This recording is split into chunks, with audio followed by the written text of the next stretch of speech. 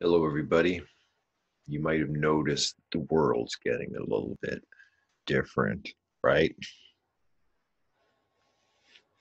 Just a teeny weeny weeny weeny weeny weeny weeny weeny weeny weeny weeny weeny weeny. Hey, humans, we're very funny, aren't we? Now, look what's happening.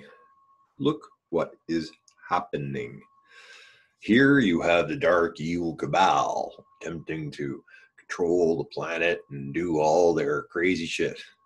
Over here, you have this mass of humanity that's kind of, what's going on, man? This don't look like it's kind of good. And you got people here that are protecting these freaking nutballs. And then you got people here saying this is what's going on. And you got people here saying this is what's going on. You got the people that are sort of agreeing with the government narrative. You got the people over here that are not agreeing with the government narrative. And so you might be somewhere in between going, I don't quite know what's going on, but you kind of realize there's something kind of fishy going on. And I'm sending this message, let's say, to the people in the Canadian Revolution. This is specifically to everyone in there. There's 25,000 members, right? Canadians, right? We're a little bit different than the Americans. I mean, our brothers and sisters to the south, they're a little bit, how would you say, in a nice way, because you have to, they're a little, I don't know, like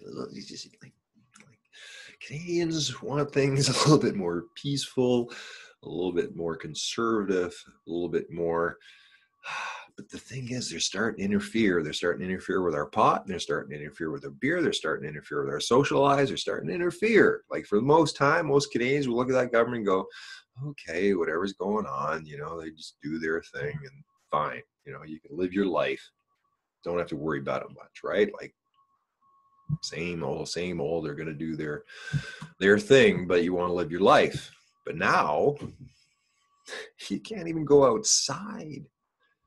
Like freedom of movement is gone. Like that's a fundamental human right. And they say that it's because of this pandemic, but the data doesn't back it up. When you really get through everything scientifically, it's not what they say. So I think, probably you think, something's wrong in Denmark. Something's wrong. And deep down that whoever's at the top, the global bankers, the Illuminati, evil cabal, whoever these people are, they're not quite right in the head. Like they haven't quite figured out this internet thing where they think they can use it as a surveillance technique to watch a billion of us. I mean, like, what are they watching? Most of us are just sitting there in front of the screen. Why would they want to watch? But now, a lot more conspiracy theorists, all those people you thought are crazy, you got to go back to 9/11. Go back to 9/11. If you still think that building came down because of fire and gravity, because that's what the government narrative said, woo, no. Building 7, 7 seconds. How did that go down? I don't know. I mean, it caught on fire, right? And it fired, and then it just sort of self-collapsed in 7 seconds after being on fire, getting fire from the debris from those other two big buildings that came down like in 8 seconds because of a plane hitting at the top. Yeah. Fire and gravity. Okay. So it's the same people, right? The same nutballs who think they can control the world, who start the wars, who make the money on the wars. They're freaking nuts, right? They're nuts. They don't know they're nuts, and we're watching them. And every sort of normal human being is, we've put up with it for so long, and we were lied to for so long. But now it's like, I love seeing this Canadian Revolution thing, because it's like there's a few kind of like conspiracy theorists who've been around for a while, been saying, hey guys, take a look at that. And everyone, no, he's crazy, because these guys say it's this way. And you're going, but what about this? They're spraying the skies in the middle of fucking Saskatchewan, like there's planes. Why? Oh, that's just normal air traffic. Okay.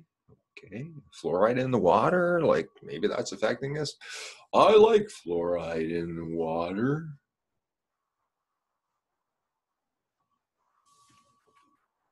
You know what I mean?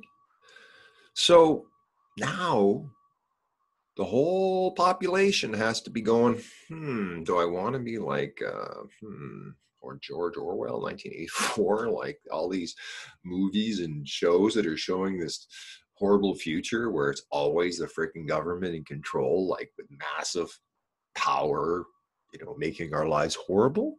No, I think that timeline is like, no, not going to happen.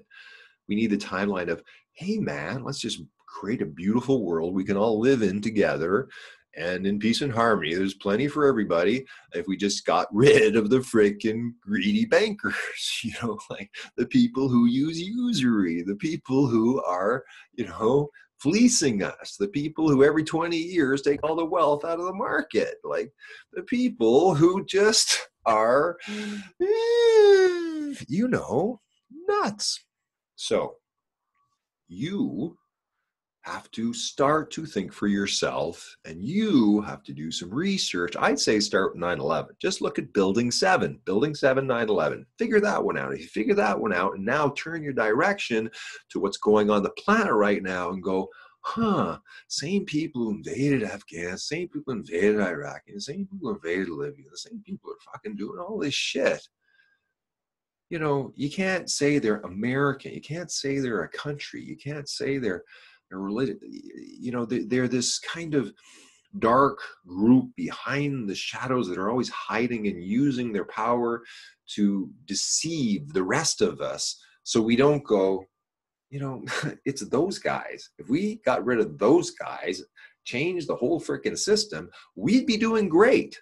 But because these guys don't want us to understand that, they're doing all these funny business like ants with a stick, and they're just hitting everything to try to make things go crazy, because most human beings are normal, good people that don't want to invade and ruin countries, right? We don't want to go steal everything from everybody else. Like, we're just trying to get along. We're just trying to get, food for our children, water for our people, right? So this was supposed to be a 5-minute message, and I know people don't got much of an attention span. So my name is Captain Sweep, otherwise known as Elijah.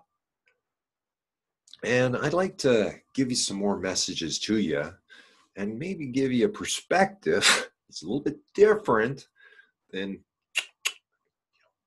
those guys. And maybe you can begin to share your knowledge, to understand what's happening in an intelligent manner.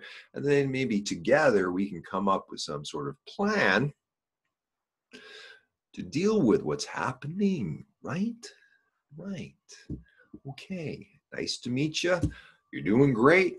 Love the Facebook page. You guys are this, but we got to take it to the next level. It's like self-organize, Planetary Guardian media teams, Planetary Guardians. It's us. You're a Jedi Knight. You want to go like, yeah, let's fucking do something. Well, Planetary Guardian just got, yep, you're in, everybody. And now 4 people on a team, media team, start to team up, go on a Zoom. 4 people, go on a Zoom, start talking and go, hey, how can we help things out? You're going to be a unit. Then 5 of you come together. That's a superhero team. Now you got 20 people. Woo-wee. Then you get 7 of those, it's 140, plus the 4 that started you. You got a shared knowledge community, 144 people. Wow. You can build a whole new economic system with just that.